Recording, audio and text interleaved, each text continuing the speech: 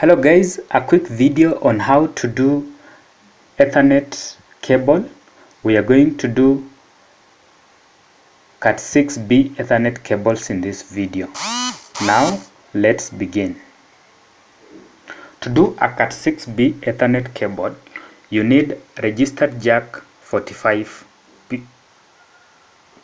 These pieces usually come in bulk, otherwise known as RJ45. Other things that you need include the Ethernet cable. So we have a blue Ethernet cable which we will be using in this video to demonstrate how to do this. You will also need other equipments, but before that, the Ethernet cables come in different colors. So we are using blue, but you could meet a red, a yellow, a pink, a black, a gray Ethernet cable. Any of them can work. So other things you need to do the Ethernet include crimping tools. So we have two crimping tools, as you can see. This is what we are going to use to do Cat6b Ethernet cable.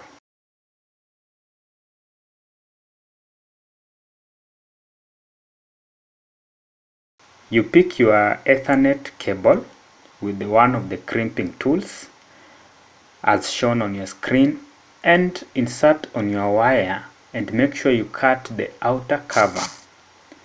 Remove the outer cover and unpack the wires carefully so that you do not tamper with them. Make sure that you are remaining with the plastic part in the center of the wires. The plastic part at the center of the wires is cut carefully using the crimping tool. Once this is done, the wires are unpacked as they are always twisted, and straighten them up as shown in this video.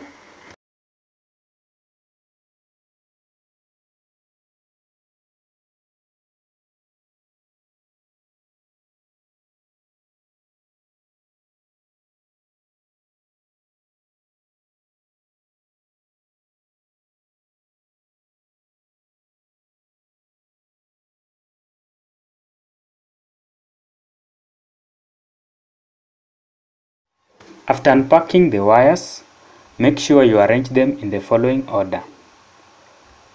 The white strip to the orange wire becomes the first, followed by the orange wire. This is followed by a white stripped with green wire. That's the third wire. This is followed by a plain blue wire. The plain blue wire is followed by a white striped with blue wire. The white striped with the blue wire is followed by a green wire, and this is followed by a white striped with brown wire, and finally a brown wire. This is called crossover. Blue and green are actually crossed over. You straighten up the wires and make sure they come in this order.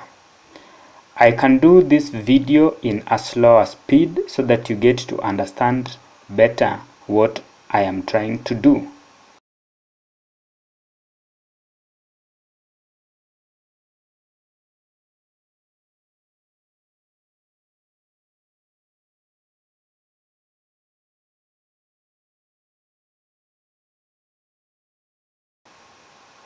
Once you have completed, you pick up your crimping tool and cut the wires. You realign these wires so that they are straight enough, and make sure you cut them to trim them. They need to be very well aligned. Pick your RJ45 clip. Make sure the circled part faces down so that it is reverse. The new way you should hold the RJ45 is as it appears on the screen. Now this, with the part facing on you, you need to hold your wires in this there in this manner on your hand. You need to insert these wires as they are in this order in your RJ45. This is what I was explaining as the crossover. The blue and the green wires cross over each. Now, the wires are pushed in the RJ45 in this direction. Make sure you do this carefully until you obtain an image close to what you can see on your screen. When you hold it, when you view it from above, you are supposed to see this. Some RJ45 clips can allow wires to go past their end, and this is what you will be able to see. Now, in the video demonstration, this is what you should do. With the wires aligning themselves in that order, you insert in your RJ45 and slowly but carefully push the wires inside. Make sure the wires do not get compromised so that each wire enters its correct position. Once this is done, you need to ascertain that you pick your crimping tool and use the correct part of the crimping tool to press the RJ45. This will ensure that the wires are crimped into the RJ45.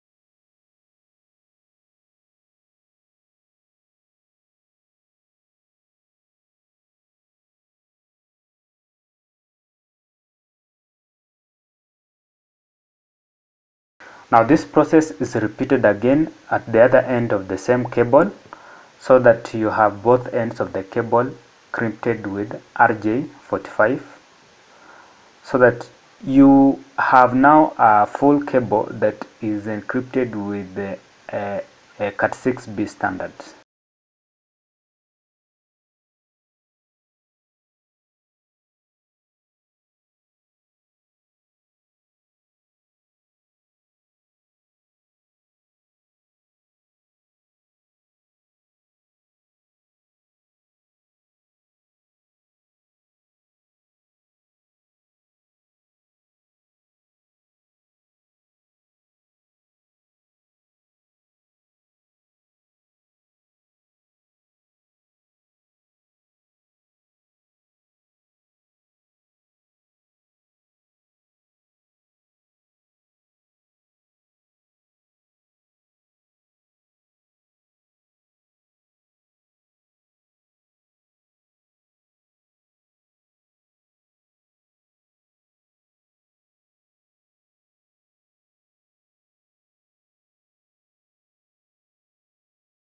Thank you guys for watching this video. Make sure you subscribe to our channel. This video has been sponsored by Analytica Soft and has been presented to you by